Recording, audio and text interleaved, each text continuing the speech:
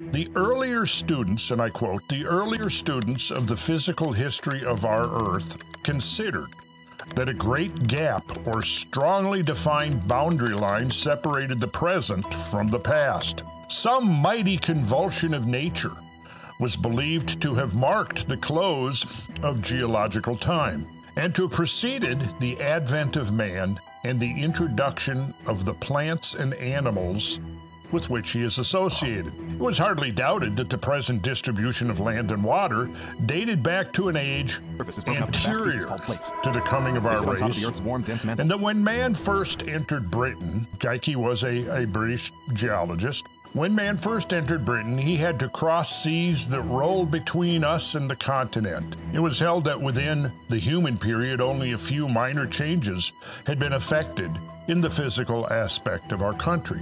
It was admitted, indeed, that large areas of forest land had been displenished and that considerable tracts of peat bog had grown, and that here and there, where the coasts were formed of incoherent materials, the sea had made some inroads. But no one supposed that greater changes than these had come about since the first occupation of Britain.